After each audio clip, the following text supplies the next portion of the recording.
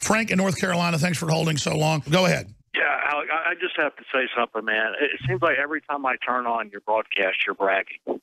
It just gets old, man. I'm going to shut you down right now, okay? We're taking calls about your nomination. Do you understand they're having congressional hearings trying to shut us down? Do you understand I'm ringing the alarm? If that was happening to anybody else, I'd be freaked out. I mean, what's it going to take? Us being shut down? Is that what you want, Frank?